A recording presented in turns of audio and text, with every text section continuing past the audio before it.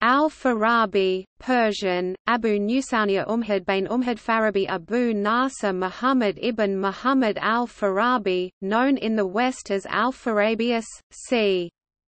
872 between 14 December 950 and 12 January 951, was a renowned philosopher and jurist who wrote in the fields of political philosophy, metaphysics, ethics and logic.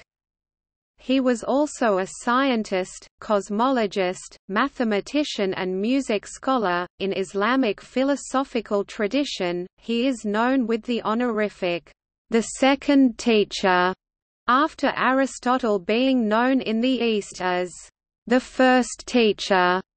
He is credited with preserving the original Greek texts during the Middle Ages because of his commentaries and treatises, and influencing many prominent philosophers, like Avicenna and Maimonides.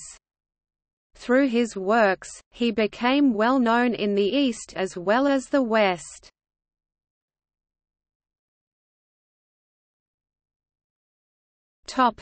Biography. The existing variations in the basic accounts of Al-Farabi's origins and pedigree indicate that they were not recorded during his lifetime or soon thereafter by anyone with concrete information, but were based on hearsay or guesses, as is the case with other contemporaries of Al-Farabi. Little is known about his life. Early sources include an autobiographical passage where Al-Farabi traces the history of logic and philosophy up to his time, and brief mentions by al-Masudi, Ibn al-Nadim and Ibn Hawqal. Said al-Andalusi wrote a biography of Al-Farabi. Arabic biographers of the 12th–13th centuries thus had few facts to hand, and used invented stories about his life. From incidental accounts it is known that he spent significant time, most of his life, in Baghdad with Christian scholars including the cleric Yuhanna ibn Haylan, Yahya ibn Adi, and Abu Ishaq Ibrahim al-Baghdadi. He later spent time in Damascus and in Egypt before returning to Damascus where he died in 950–1. His name was Abu Nasr Muhammad b. Muhammad Farabi, sometimes with the family surname al-Tarkani, i.e., the element Tarkan appears in a nisbah. His grandfather was not known among his contemporaries, but a name, Al-Alig, suddenly appears later in the writings of Ibn Abi Usaybi'a, and of his great-grandfather in those of Ibn Khallikan. His birthplace could have been any one of the many places in Central Asia Khorasan that is known by that name. The name, Parab, Farab, is a Persian term for a locale that is irrigated by effluent springs or flows from a nearby river. Thus, there are many places that carry the name or various evolutions of that hydrological, geological toponym in that general area, such as Farab on the Jaksatis in modern Kazakhstan, Farab modern Turkmenabat on the Oxus Amu Darya in Turkmenistan, or even Faryab in Greater Khorasan modern-day Afghanistan.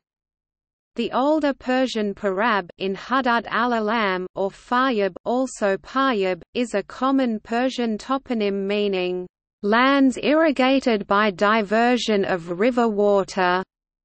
By the 13th century, Farab on the Jaksatis was known as Otra. Scholars largely agree that Farabi's ethnic background is not knowable.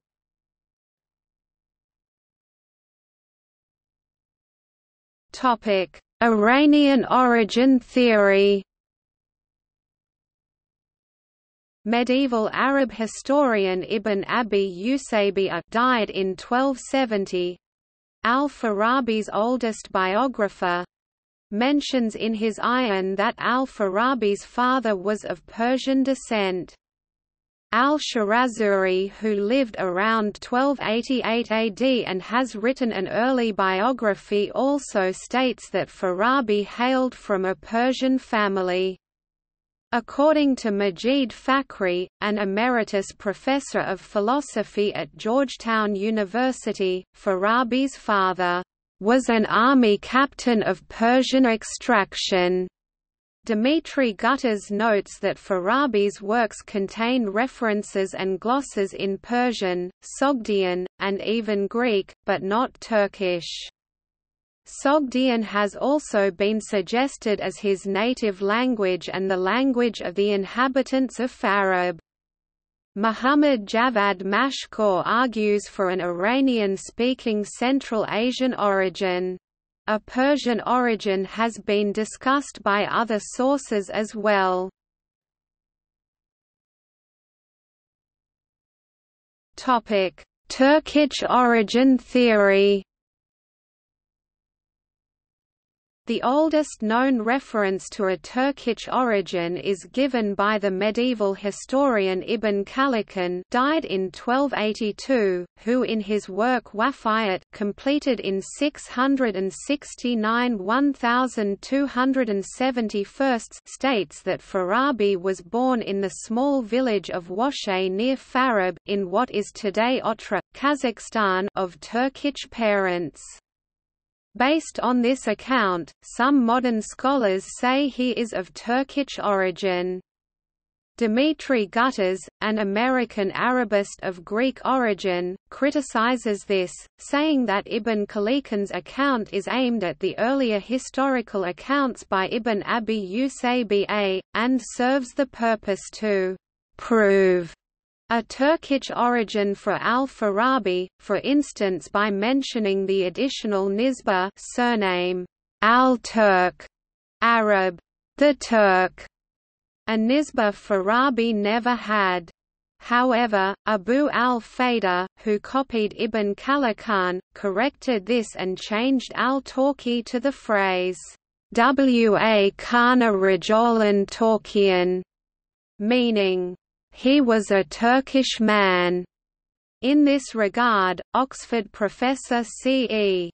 Bosworth notes that great figures such as Al-Farabi, Al-Biruni, and Ibn Sina have been attached by over-enthusiastic Turkish scholars to their race.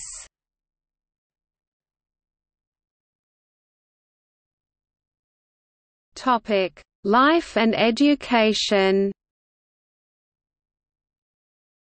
Al-Farabi spent almost his entire life in Baghdad.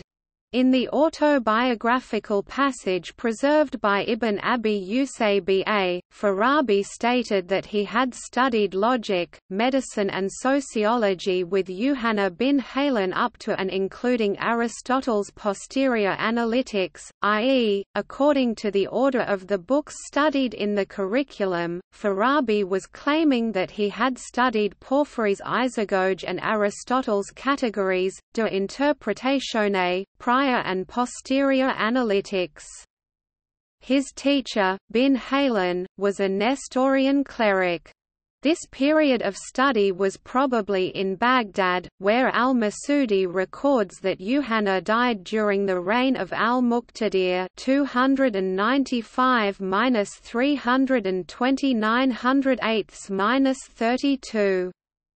He was in Baghdad at least until the end of September 942, as recorded in notes in his Mabad Rahl al-Madina al-Fazla.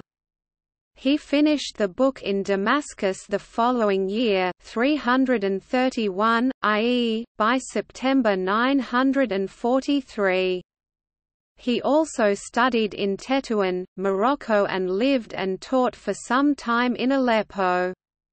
Farabi later visited Egypt, finishing 6 sections summarizing the book Mabad in Egypt in 337, July 948 June 949 when he returned to Syria, where he was supported by Saif al-Dawla, the Hamdanid ruler.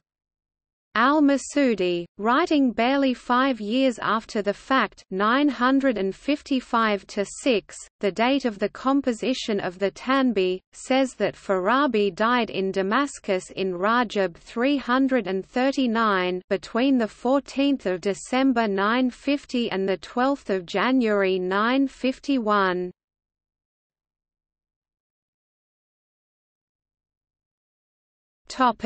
Religious beliefs. Henry Corbin writes that the evidence supports the opinion common in Iran that Al-Farabi was a Shia Muslim.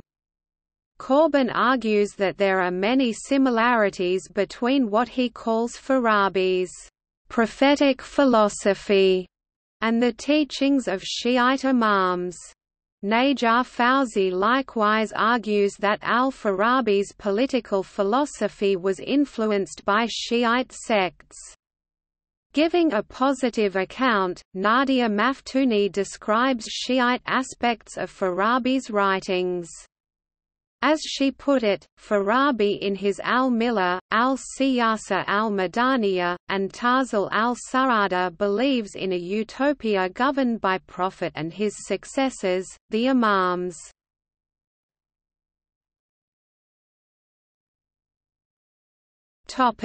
Works and contributions. Farabi made contributions to the fields of logic, mathematics, music, philosophy, psychology, and education.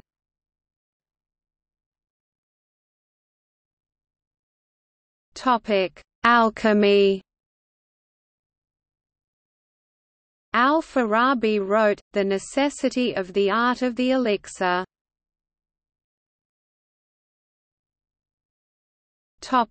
Logic.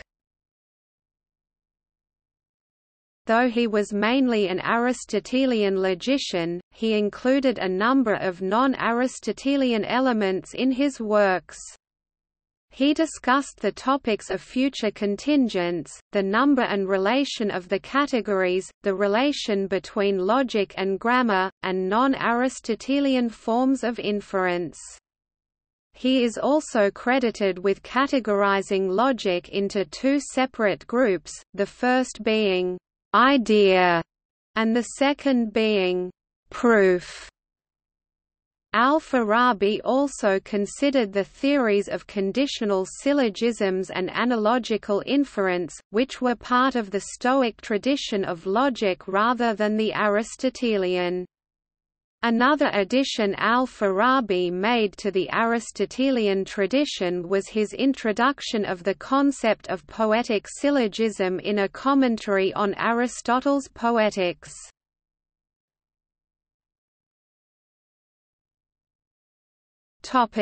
Music. Al-Farabi wrote a book on music titled Kitab al-Musiqa, the Book of Music.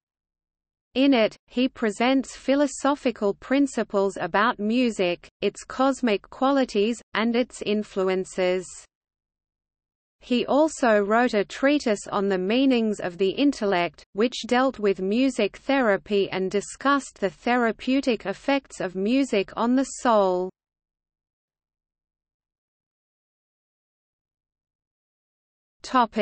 Philosophy. As a philosopher, Al-Farabi was a founder of his own school of early Islamic philosophy known as Farabism or Al-Farabism, though it was later overshadowed by Avicennism. Al-Farabi's school of philosophy breaks with the philosophy of Plato and Aristotle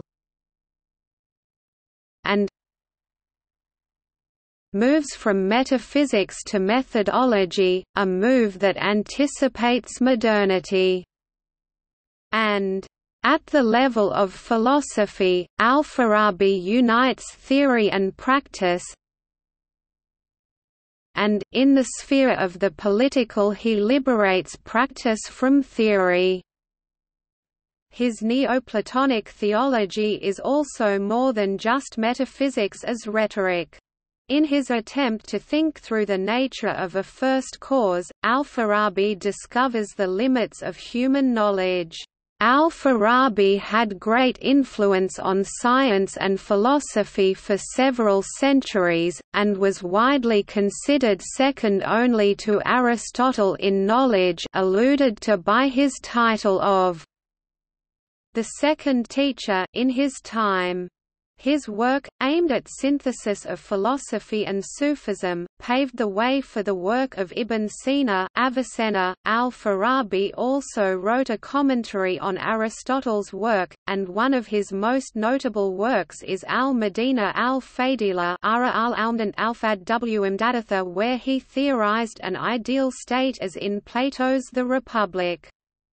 Al-Farabi argued that religion rendered truth through symbols and persuasion, and, like Plato, saw it as the duty of the philosopher to provide guidance to the state. Al-Farabi incorporated the Platonic view, drawing a parallel from within the Islamic context, in that he regarded the ideal state to be ruled by the prophet Imam, instead of the philosopher-king envisaged by Plato. Al-Farabi argued that the ideal state was the city-state of Medina when it was governed by the Prophet Muhammad as its head of state, as he was in direct communion with Allah whose law was revealed to him.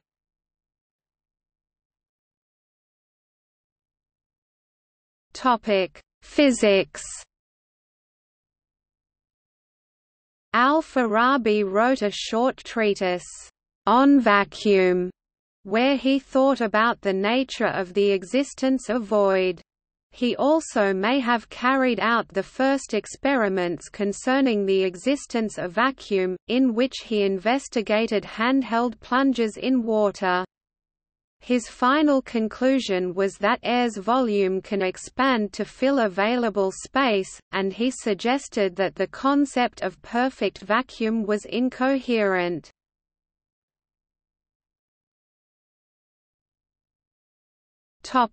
Psychology. Wrote Social Psychology and Principles of the Opinions of the Citizens of the Virtuous City, which were the first treatises to deal with social psychology. He stated that, "An isolated individual could not achieve all the perfections by himself, without the aid of other individuals," and that it is the innate disposition of every man to join another human being or other men in the labor he ought to perform. He concluded that to achieve what he can of that perfection, every man needs to stay in the neighborhood of others and associate with them.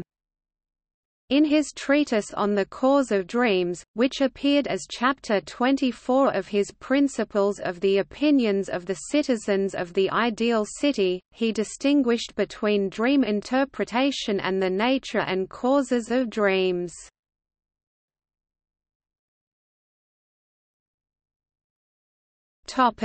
Philosophical thought.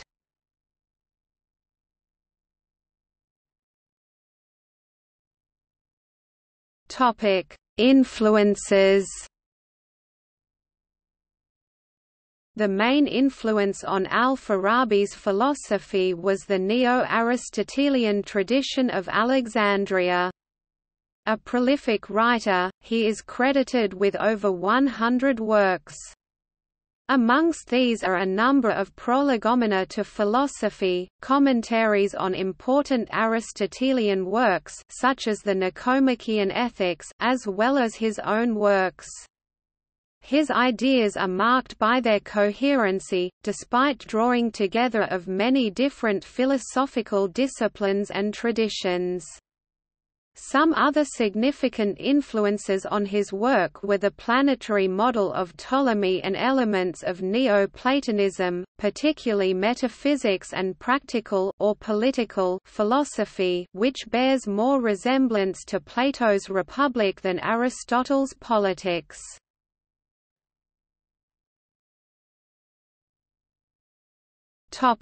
Al-Farabi, Aristotle, Maimonides. In the handing down of Aristotle's thought to the Christian West in the Middle Ages, Al-Farabi played an essential part, as appears in the translation of Farabi's commentary and short treatise on Aristotle's De Interpretatione that F.W. Zimmermann published in 1981.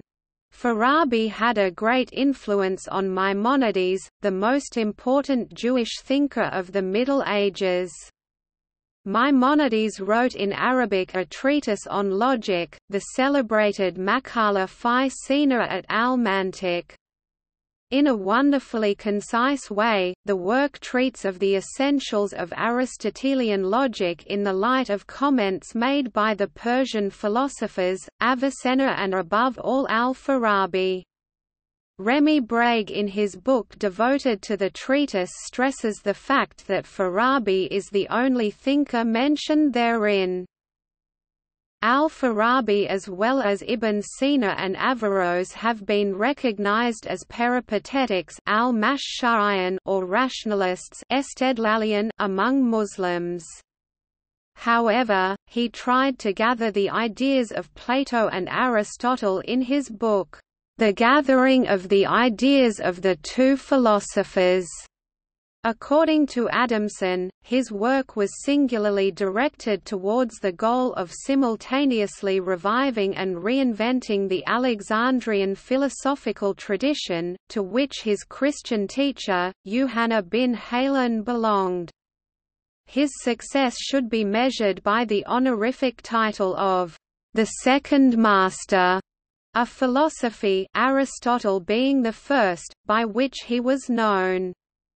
Adamson also says that he does not make any reference to the ideas of either al-Kindi or his contemporary, Abu Bakr al-Razi, which clearly indicates that he did not consider their approach to philosophy as a correct or viable one.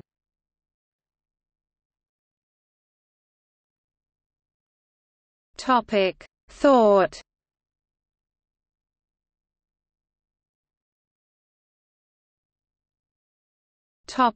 Metaphysics and cosmology.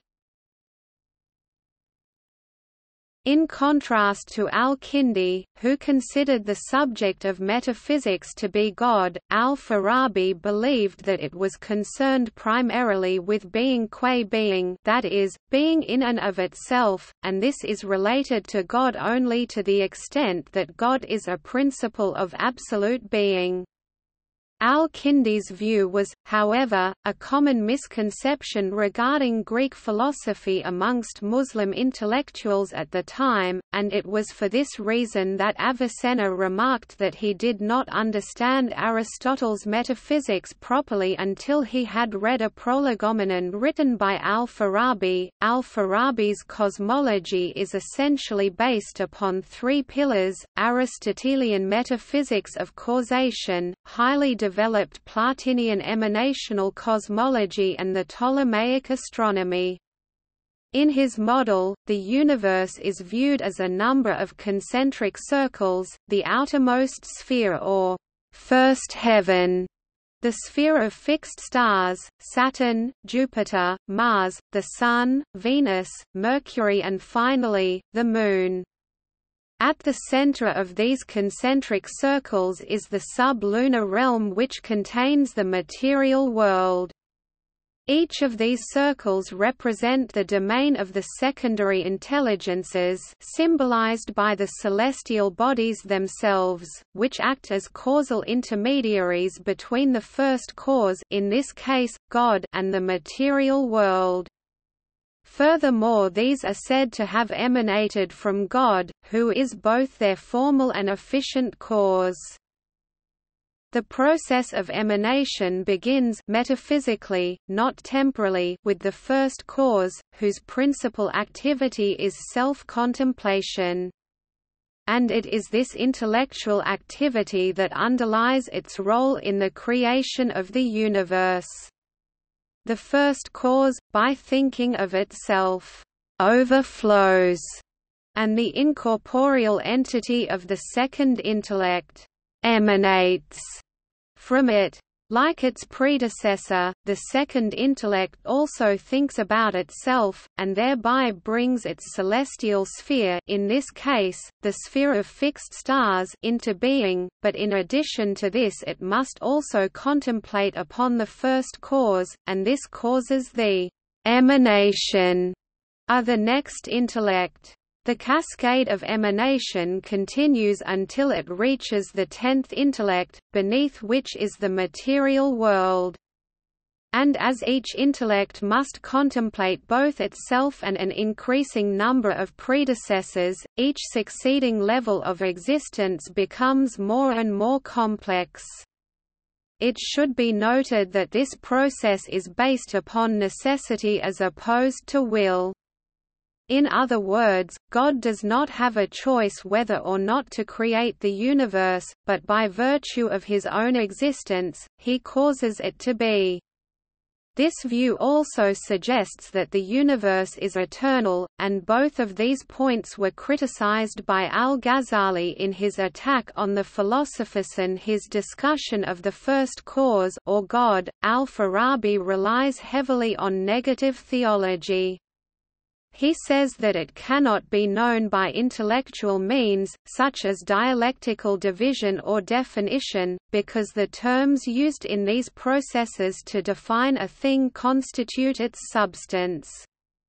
Therefore, if one was to define the first cause, each of the terms used would actually constitute a part of its substance and therefore behave as a cause for its existence, which is impossible as the first cause is uncaused, it exists without being caused.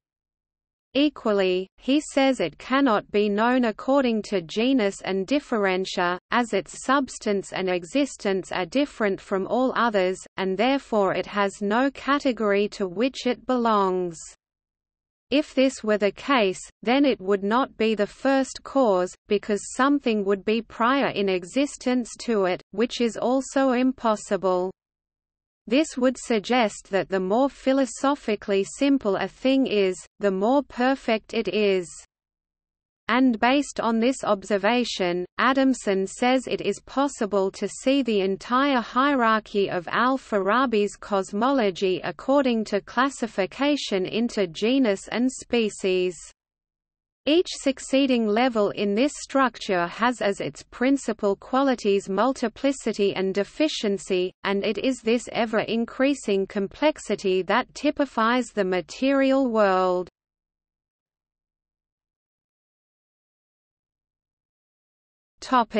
Epistemology and eschatology.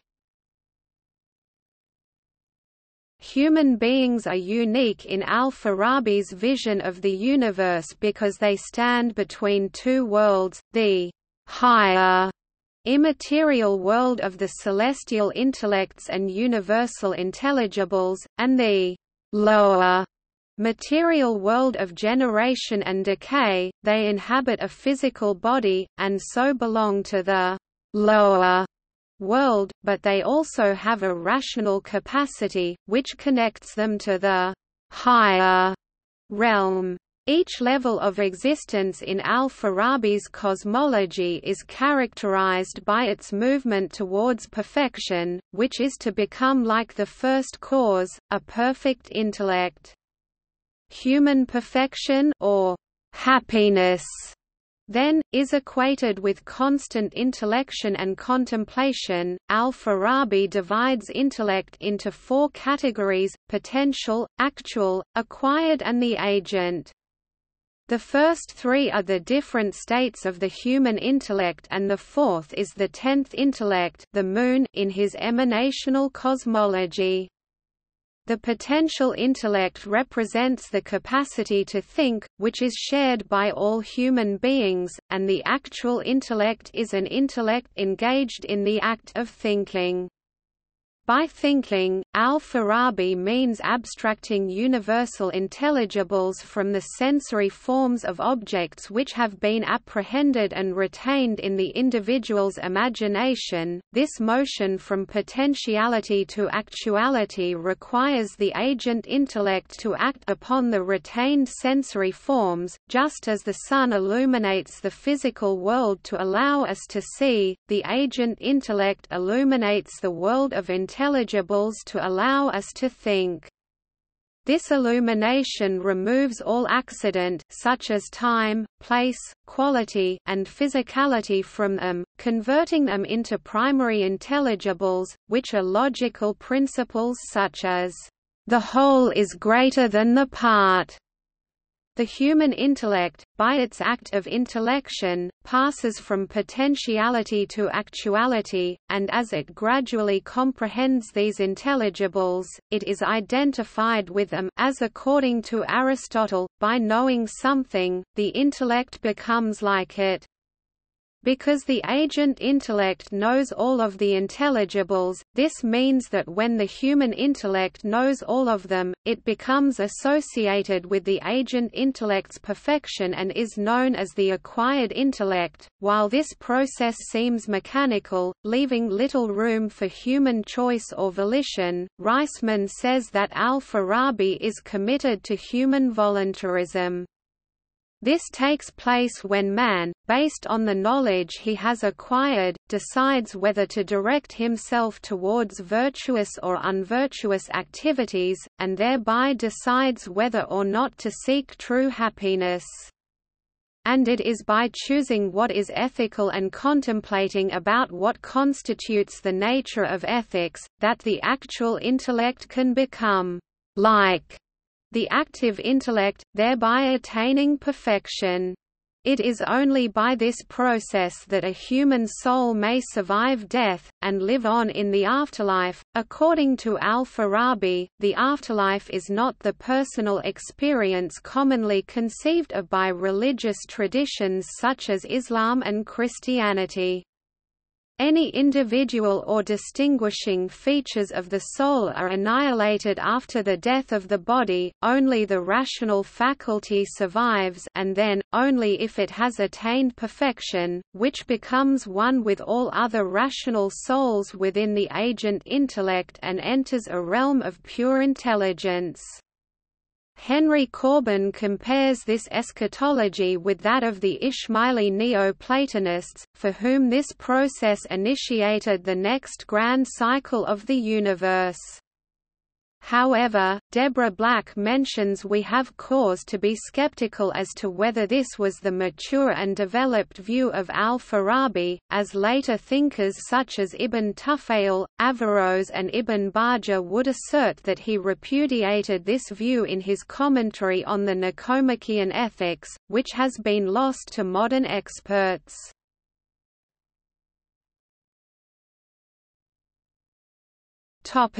Psychology, the soul and prophetic knowledge. In his treatment of the human soul, Al-Farabi draws on a basic Aristotelian outline, which is informed by the commentaries of later Greek thinkers. He says it is composed of four faculties: the appetitive, the desire for, or aversion to an object of sense; the sensitive, the perception by the senses of corporeal substances; the imaginative, the faculty which retains images of sensible objects after they have been perceived, and then separates and combines them for a number of ends; and the rational, which is the faculty of intellection. It is the last of these which is unique to human beings and distinguishes them from plants and animals. It is also the only part of the soul to survive the death of the body. Noticeably absent from these scheme are internal senses, such as common sense, which would be discussed by later philosophers such as Avicenna and Averroes. Special attention must be given to Al-Farabi's treatment of the soul's imaginative faculty, which is essential to his interpretation of prophethood and prophetic knowledge. In addition to its ability to retain and manipulate sensible images of objects, he gives the imagination the function of imitation. By this he means the capacity to represent an object with an image other than its own. In other words, to imitate X is to imagine X by associating it with sensible qualities that do not describe its own appearance. This extends the representative ability of the imagination beyond sensible forms and to include temperaments, emotions, desires and even immaterial intelligibles or abstract universals, as happens when, for example, one associates evil with darkness. The prophet, in addition to his own intellectual capacity, has a very strong imaginative faculty, which allows him to receive an overflow of intelligibles from the agent intellect, the 10th intellect in the emanational cosmology. These intelligibles are then associated with symbols and images, which allow him to communicate abstract truths in a way that can be understood by ordinary people. Therefore what makes prophetic knowledge unique is not its content, which is also accessible to philosophers through demonstration and intellection, but rather the form that it is given by the prophet's imagination.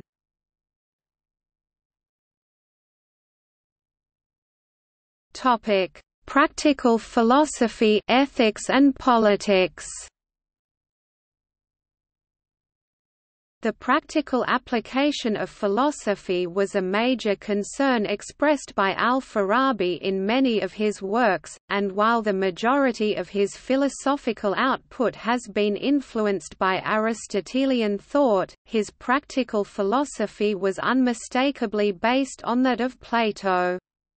In a similar manner to Plato's Republic, Al-Farabi emphasized that philosophy was both a theoretical and practical discipline, labeling those philosophers who do not apply their erudition to practical pursuits as futile philosophers.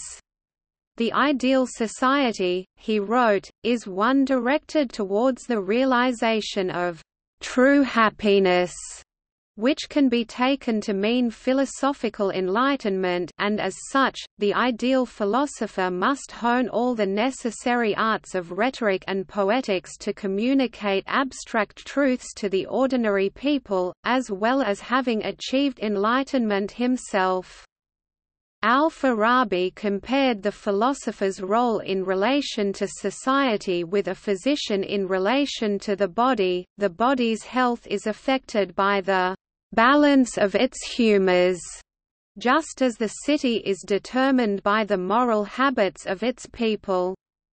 The philosopher's duty, he wrote, was to establish a virtuous society by healing the souls of the people, establishing justice and guiding them towards true happiness.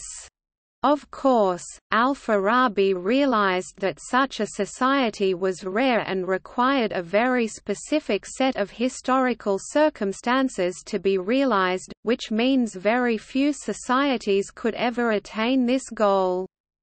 He divided those vicious societies, which have fallen short of the ideal virtuous society, into three categories: ignorant, wicked and errant. Ignorant societies have, for whatever reason, failed to comprehend the purpose of human existence, and have supplanted the pursuit of happiness for another inferior goal, whether this be wealth, sensual gratification or power. Al-Farabi mentions weeds in the virtuous society, those people who try to undermine its progress towards the true human end. The best-known Arabic source for Al-Farabi's political philosophy is his work titled, Al-Madina al-Fadila, The Virtuous City. Whether or not Al-Farabi actually intended to outline a political program in his writings remains a matter of dispute amongst academics. Henry Corbin, who considers Al-Farabi to be a crypto-Shiite, says that his ideas should be understood as a prophetic philosophy, instead of being interpreted politically. On the other hand, Charles Butterworth contends that nowhere in his work does Al-Farabi speak of a prophet legislator or revelation. Even the word philosophy is scarcely mentioned, and the main discussion that takes place concerns the positions of king and statesman. Occupying a middle position is David Reisman, who like Corbin believes that Al-Farabi did not want to expound a political doctrine, although he does not go so far to attribute it to Islamic Gnosticism either. He argues that Al-Farabi was using different types of society as examples, in the context of an ethical discussion, to show what effect correct or incorrect thinking could have. Lastly, Joshua Parens argues that Al-Farabi was slyly asserting that a pan-Islamic society could not be made, by using reason to show how many conditions such as moral and deliberative virtue would have to be met, thus leading the reader to conclude that humans are not fit for such a society. Some other authors like Mihailo Yakubovich argue that for Al-Farabi religion Miller and philosophy falsafa constituted the same praxeological value, i.e. basis for amal al-fadhil, virtuous deed, while its epistemological level ilm, knowledge, was different.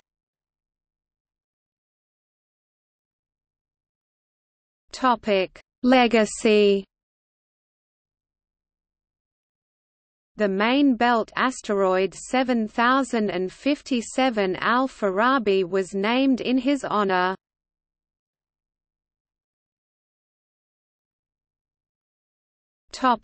See also: List of Iranian scholars, List of modern-day Muslim scholars of Islam, List of Muslim scientists.